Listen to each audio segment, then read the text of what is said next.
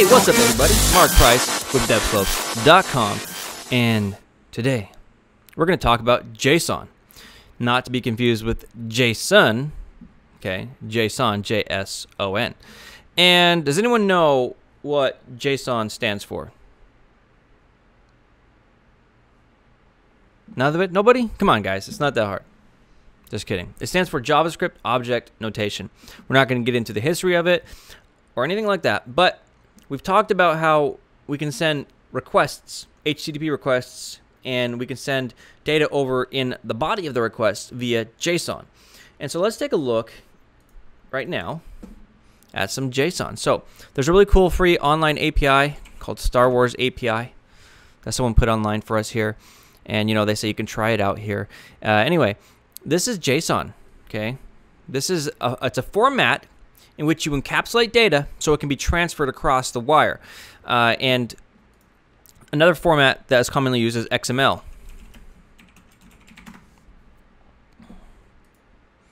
Okay, let's just take, here's XML, okay? A different way of formatting. So notice how there's still data in here, but it's formatted with little brackets and headings and things like that. It looks kind of like HTML. Now, XML is not highly used anymore, or as much as it used to be. It's still used in places, but most people use JSON now, especially with mobile app development and some of these newer web technologies as well too. So that's XML, but we're talking about JSON. And JSON, it has basically JavaScript Object Notation, so it's very similar to JavaScript itself, JavaScript objects. And basically, you've got keys and you've got values. So what we're seeing right here, this is a key of type name, and the value is of type string. So Luke Skywalker is of type string. In this case here, height is a key name with a value of type. If you were going to say a float or double, you're wrong because there's an M in there, and M is a character. So this is also a string, which is interesting, huh? So it's in quotes here. It's a string. This is a string. These are the key names on the left. These are the values on the right. These are all strings so far. Here's a different one though. In this case, the key value is films, but the key is films, but the value is an array. Okay, so this one's different, but this is an array of strings. Okay, here's another array and another array, denoted of course by the left square bracket there, and those are all arrays. I'm not seeing any numbers here, so let's go ahead and click this one here. Okay, so this is interesting. So in this case here, they do have something that has the number 8 in it. Now they're interpreting it as a string, but if I had taken off the quotes, it would have been a number, an integer or double or float, however, whatever you can want to convert it to. And so the notion behind JSON is that you've got keys and values, and then you can access those values, and you can go as deep as you want. You know, I could have an array that has another object inside of it, which has another object inside of it, and it can go as deep as it needs to go. And so this is an example of JSON, and I'm just using their example here on the website. There's other websites too, like Pokemon API that someone has on the internet here. They've got some examples as well too. Here's a perfect example of the number, right? This one's 69, no quotes around it. Okay, this one's a Boolean. We didn't cover that. So the key is default. The value is a Boolean. Okay, another number could be an integer. This is a string. This is a number. And here's something interesting. This is what I was going to show you. So the key name is abilities, but the value is an array. And the very first element in the array is another object. Okay, so this outside curly brace here means this is the start of an object.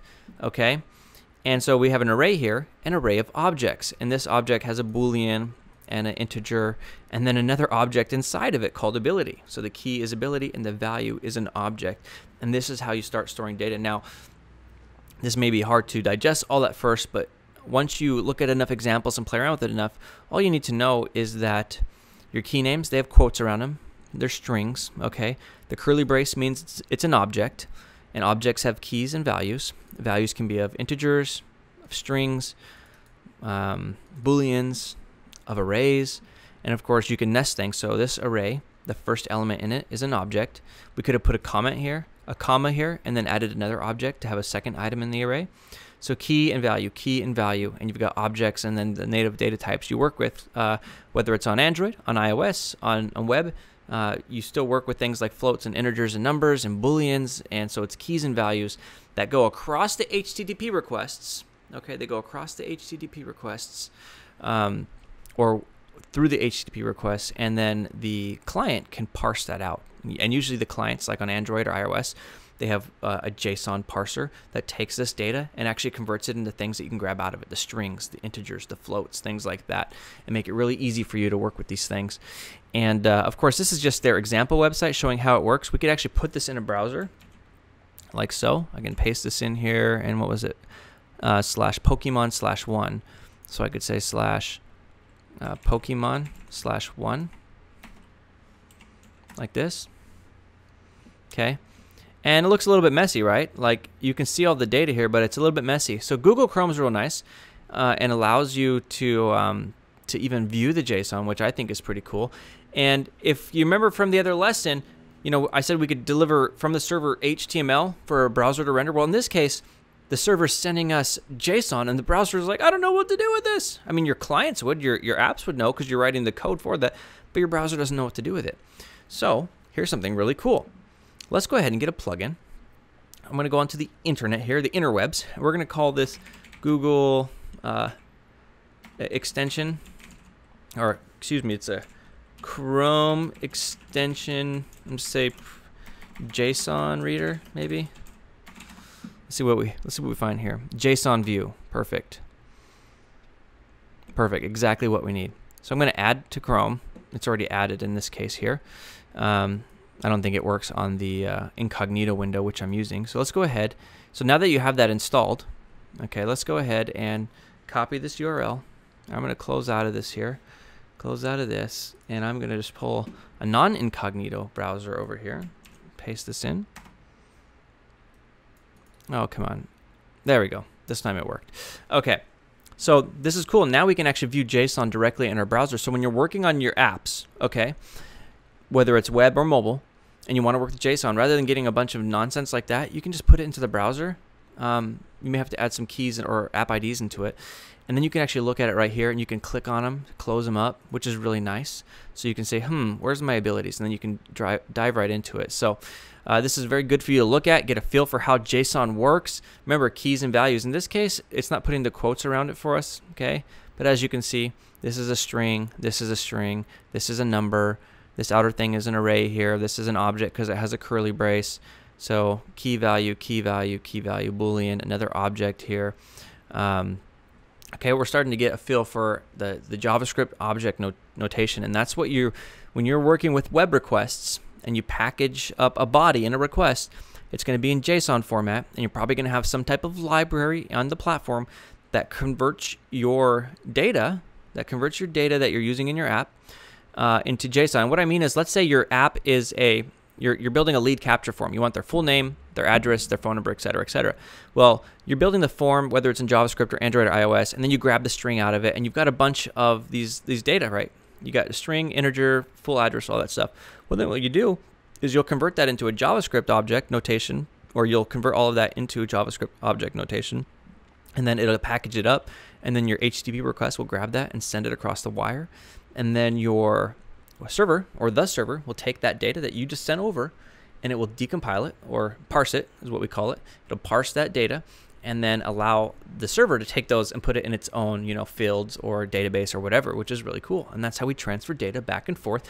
And you've probably been using this, or it's been happening on your device and you haven't even known it. It's been going on every single day for years probably, and now you know what's happening on your device when you're downloading all that data and what's actually happening. It's not magic. And the reason why it's not magic is because, well, you're going to see for yourself as you start implementing it, because you have to do the manual work to make it happen. So JavaScript object notation, really cool stuff. So this is a really cool tool to use. Another really cool tool to use is, let's say, Chrome Postman. There's a tool called Postman. And what Postman does is allows you to make test requests right from a tool here. So you don't have to go into your code and write all of this stuff. Let's say you just want to test against a server to make sure you've got the right requests and the right headers and everything. You can use Postman, which is free, and put those values in here and see the results without having to write any code So before you get all crazy and you're like wondering, why isn't my code working? Is it my code? Is it my request? What's going on? You can first test it in here. And once you have working in here, then you know exactly how the URL is supposed to look, what you're supposed to pass in, and then you can write the code. And if it's not working at that point, you know that it's your code's fault and not the web request itself. So Postman, get this app as well too. It's very useful to have. Developers use it all the time. I use it frequently. And so that's it. JavaScript Object Notation. You've got a sense for it. You can go to these websites like Poke API or the Star Wars API, start playing around with things, and get a real feel for how to use it. And that's it for now. Mark Price at devslopes.com. JSON.